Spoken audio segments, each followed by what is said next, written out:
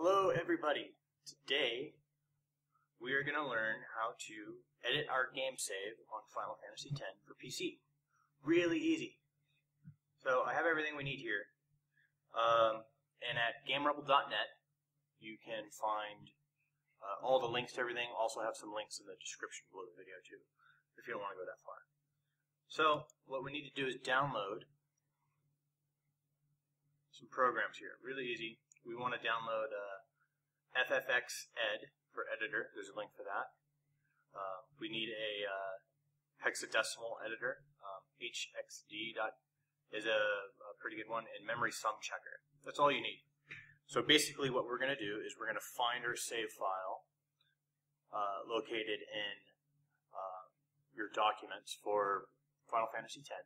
Take your save file, and we have to run it in our hexadecimal editor and remove some values, then save it with those removed values, and then we could actually run it in our save editor, and then change all the settings that you want, give yourself whatever you want, then you save it, and then you run it through the memory sum checker, which adds those values that you deleted, which makes it compatible with Final Fantasy X on PC.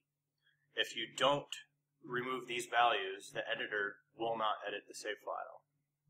And if you don't put the values back, the game won't run your save file. So we have to do these things in a step-by-step basis to be able to do it. It's actually pretty easy. I'm just going to go ahead and show you. So the first thing we do is we go to, we need our hex editor, hxd.exe. We open this up, and we're going to find, I think the backup file is what we want. And we go all the way down. I'm going to just scroll all the way down to the bottom. And we're going to locate 000064F0. Okay? It's all in numerical order. The fastest way is to go all the way from the bottom and scroll up until you start seeing some values right here. Right? And a quick way is you go to column 8 and go all the way down to row 000064F0,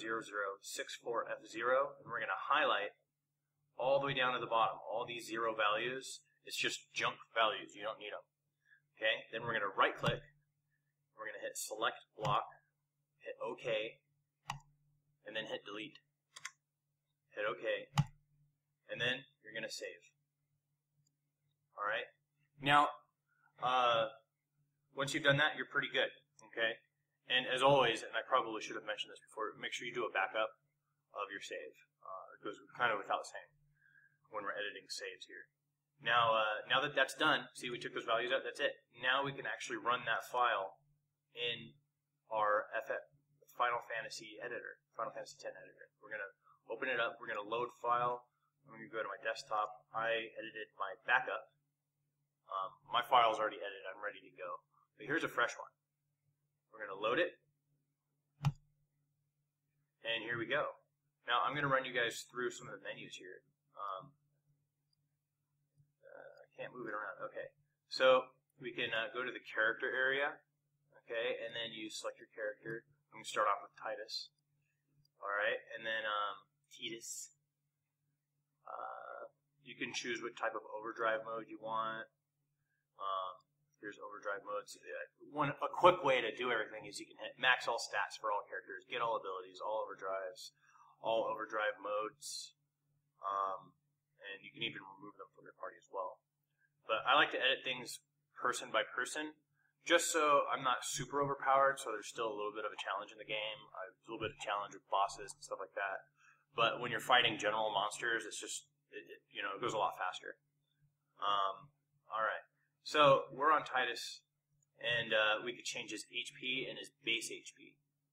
Alright, and we can change his strength, his base magic, base agility, base evasion, how fast you are with evading attacks, sphere level, value out of value, overdrive gauge. You can edit the amount of damage you do with poison attacks. You can edit magic power, or magic points, base defense, base magic defense, base luck, base accuracy, ability points. You can change the amount of enemies you've defeated and your affection. All this stuff, you can do it character by character. And what's really cool is you can even do it for Seymour. You could put Seymour in your party, but you can only have one character in your party at a time. And so you could either have Seymour, or you can even put an Aeon in your party, which is pretty cool. So, and then when you have like an Aeon, for example, let's put Bahamut in there. We could edit all these same values, because now he's a character in your party, which is pretty cool. And it's separate from him being an Aeon, which is pretty cool. So there's that. All right, so you can do that for each character, even the Aeons and Seymour. You could choose which abilities are you want your character to have. I would just probably pick all of them if I'm close to the end of the game. Just give them all to yourself. If you're closer to the beginning of the game, it might not be so fun to do that, so hold back a little bit. Pretty cool stuff. All right, so don't come up here. The next thing that we want to do is when you're done, you hit edit. Don't come up here. Sorry, somebody's trying to come up in the middle of my tutorial video.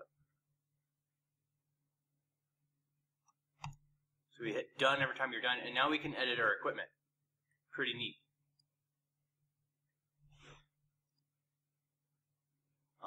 So what we do here is edit. No, what's going on here?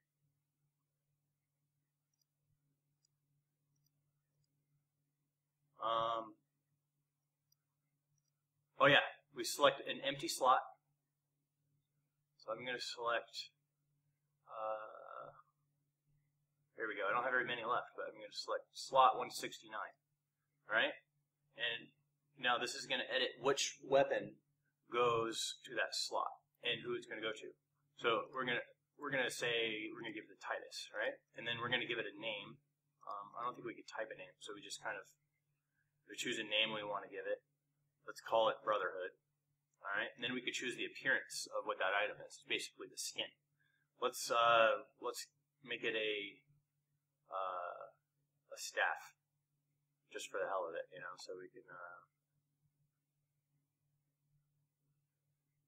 or Jex sword. Hey, that's cool. Jex sword. There we go.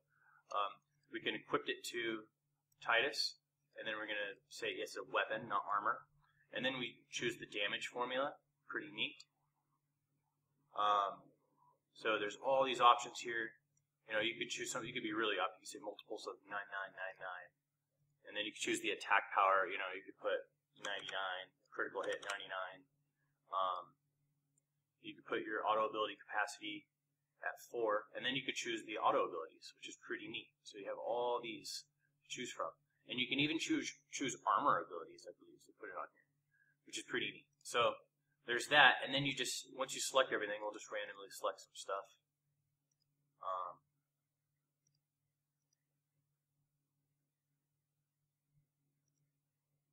There.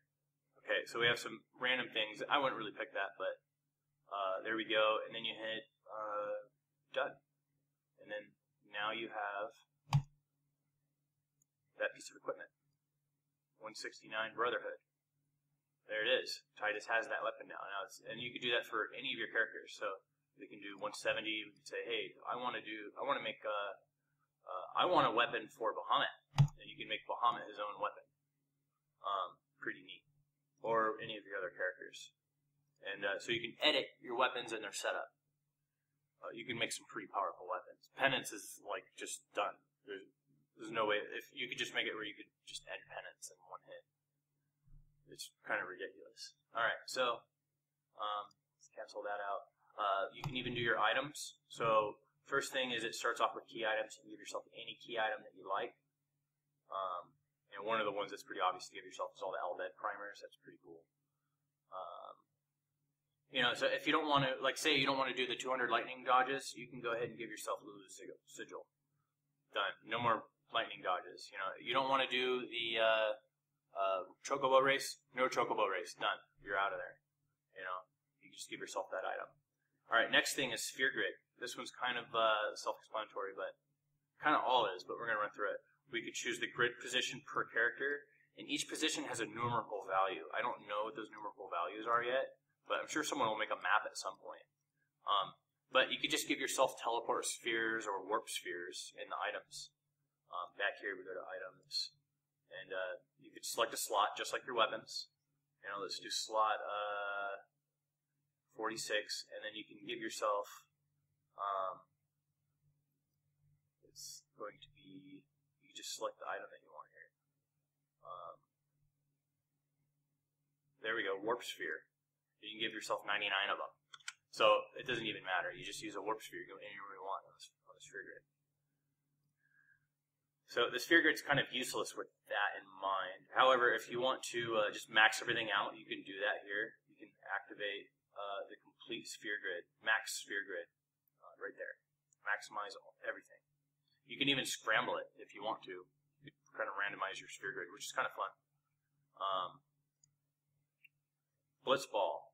You can edit everything about Blitzball. You have choose your character, even characters you don't have, and you can edit all their stats. Everything. You can give them techniques, like Jack Shot 2, that's kind of cool. All this different stuff if you're a Blitzball guy. I hate Blitzball. And then you can also edit which mini games you've completed, so you can just kind of make that an official thing in the game. For lightning dodges, chocobo training, Cactuar Village side quest, all that stuff. It's like the worst mini games ever, so it's kind of cool to just be able to bypass that. And then of course, there's miscellaneous. So from here, you can edit how much gil you have, how much game time you have, the amount of battles you've fought, how much money you've donated to Awaka, those prices, overdrive counts. You can edit your Yojimbo compatibility, and even your game coordinates. Again, these are values that I don't really know. Somebody might make a map to these at some point. It says, if you just put in this sequence and it'll put you in this particular place in the game. But I don't really know what those are, so I'm just kind of leaving that alone. And again, this game is really short. If you, especially when you're using this save editor, you can just fly through the game. You can get anywhere you want pretty quickly. And you can change some of the different variations of things that happen in the game, like Gata dies. And you can even give Riku her shitty-looking wetsuit in battle. So when you're in a battle, Riku's wearing that Albed suit that she wears at the beginning of the game, which is kind of cool. It doesn't look as cool as her normal outfit, but whatever. It's something different. I have it activated. And you can even check which bosses you've defeated, and you can just automatically capture all the monsters if you don't want to capture all the monsters, unlock all airship destinations, get all the theater spheres. That's pretty cool because you can just watch whatever movie you want. Yeah, so that's kind of the run through with all this stuff. When you're done, you just hit done, and then you hit save right there. Bam, you save it. I'm going to go ahead and save. There we go. It is saved, and now we have to run our final program. Here we go. It's the memory sum checker. Now, it is in Japanese, but that's okay because all you have to do is hit Control-O, locate the file you want to edit. We're going to do this one. And then you just hit this play button. That's it. Make sure that your save file is in the Final Fantasy X save file location. I just edit right within the folder, so I don't have to move it around. And then you run the game, and you're good to go. That's all for today, everybody. Thank you for watching. I hope you learned a little bit of how to use this stuff. And enjoy playing Final Fantasy X the easy way.